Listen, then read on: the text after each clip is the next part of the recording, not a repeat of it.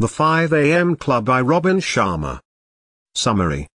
You may create a morning routine, wake up early with the 5 a.m. Club, and carve out time for the self-improvement you need to succeed. The moment of least distraction, greatest peace, and most human glory is at 5 in the morning. Stop being like the other 95% if you want to be like the top 5% of people. Quit pressing the snooze button and begin each day with vigor and purpose. Try waking up at 5 a.m. to get more done and improve your physical and mental health. The 5 a.m. Club author Robin Sharma is a leadership expert who enjoys assisting people in increasing their level of productivity. Most people find getting up at 5 in the morning to be fairly unpleasant. Nonetheless, if you want to jumpstart your regimen, this book will help. You'll have more alone time and a better mental state if you get up at 5 in the morning. In the 5 a.m. Club, Robin Sharma illustrates how important getting up early is for success by using a made-up narrative about a rich mentor instructing a failing artist and entrepreneur. The billionaire claims to have the secret to the artist and businessman's success. His first instruction is that getting up at 5 a.m. will give your brain the advantage to succeed throughout the day when they come to meet him early the following morning. We have a certain amount of mental bandwidth. We use up all of this bandwidth when we spend our days on social media,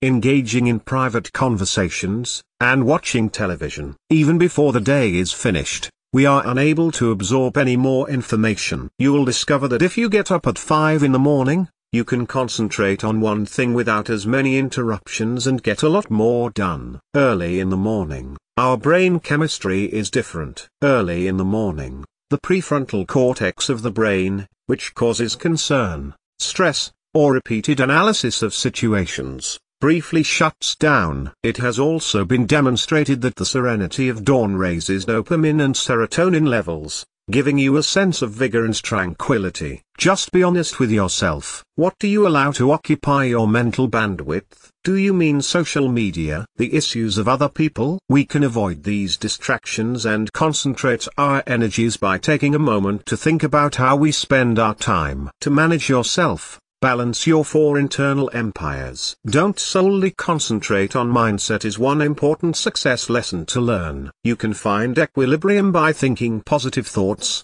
but there are 3 additional internal empires to consider. In addition to your mindset, you also have 1. Health set, 2. Heart set, 3. Soul set. Your physical health is referred to as your health set. Simply put, living a longer life is one of the best ways to advance in it. Your life will benefit greatly from your commitment to exercise, as you'll feel happier, have more energy, and experience less stress. Your emotional health is your heart set. You must be able to communicate your feelings and form healthy emotional bonds. Your spirituality is your soul set. Whatever your beliefs, set aside some time each morning to talk to yourself. Keep in mind everything that makes you who you are and the reasons behind your actions. We neglect to genuinely connect with ourselves much too often in favor of getting sucked into the shallowness of life. Employ all of them in your quiet time at 5 a.m., and you'll be well on your way to a successful and balanced existence. Put it in writing. Write down your feelings for your head,